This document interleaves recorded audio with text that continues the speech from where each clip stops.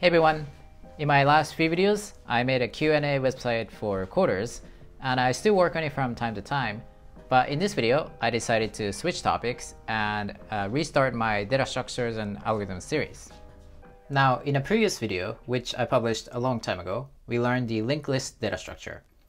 It looked like this one, where we had a bunch of nodes that are connected to each other in a single direction.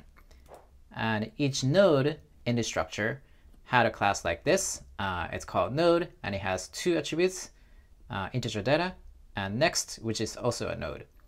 Now, a tree is a similar data structure to a linked list, and the only difference is that in a linked list, each node can only link to one other node, but in a tree, each node can link to multiple other nodes.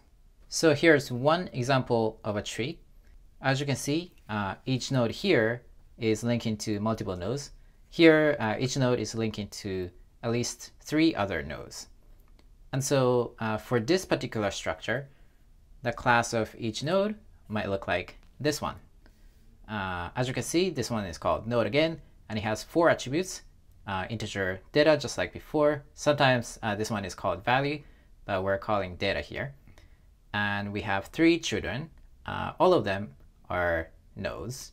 And so, for example, if you look at this particular node here, the 3 children are set to these 3 other nodes. And if you look at this node right here, this one has only 2 children, this one and this one. So if you want to express that in code, you can just set the 2 of the children to those nodes and the last child to null or none to show that it doesn't exist. And if you look at this node, it doesn't have any children. So you can set all of these children nodes to null or none, depending on the language that you're using. Now let's take a look at another example of a tree. So this one is drawn from top to bottom instead of left to right, but it has the same kind of structure. The more important difference is that each node has at most 2 children here. So the class of each node might look like this one instead. As you can see, we have integer data just like before, but now we have only 2 children, which we're calling left and right.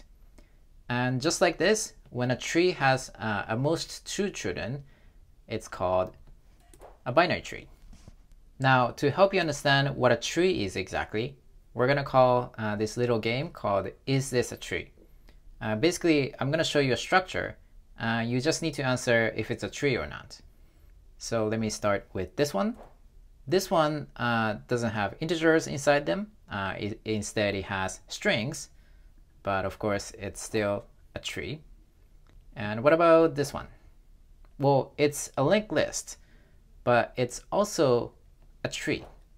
And the way I think about it is that each node could have multiple children, just like that, but it just doesn't. So it's kind of a boring example, but technically speaking, it's also a tree. And what about this one? Well, it might look like a tree, but it's not.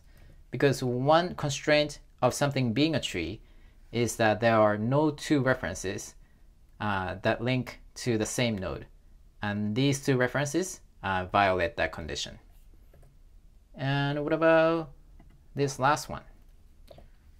Well, again, it violates the definition of something being a tree for the same reason. These 2 references point to the same node, so it's not a tree. And another way to see that this is not a tree is that it has a cycle here. And whenever there's a cycle, that's not a tree. So you might say, well, what is a tree exactly then? Well, a tree is a structure in which there are nodes that are connected to each other. And there's a way to go from the root node to every other node in the structure. So the root node in this particular tree is this one. And there's a way for us to get to every other node from the root node in this structure. And it's the same thing with this tree or this linked list. There's this root node, and there's a way to get to every other node from the root node. But as soon as there are two references in this structure that refer to the same node, for example this one, then it's not a tree anymore. So that's basically what a tree is. And by the way, the root node of a tree is a node without any parents. So what that means is that whatever the root node is, no other node refers to that one. Okay, now that you hopefully have a clear idea of what a tree is, let's practice using a tree with this problem.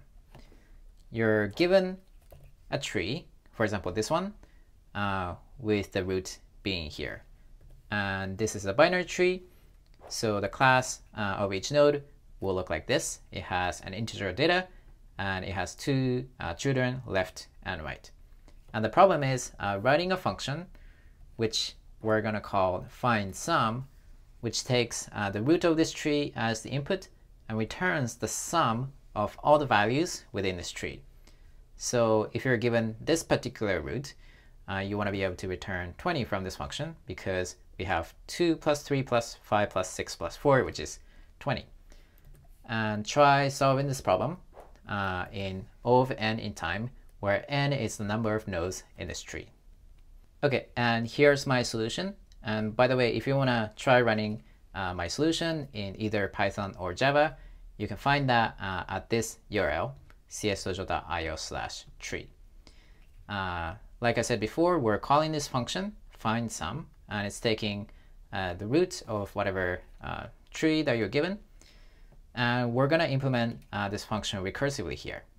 And the first thing we're going to do is we're going to define the base case, and that's going to be when the given root is null or none, which is that the given root is just an empty tree.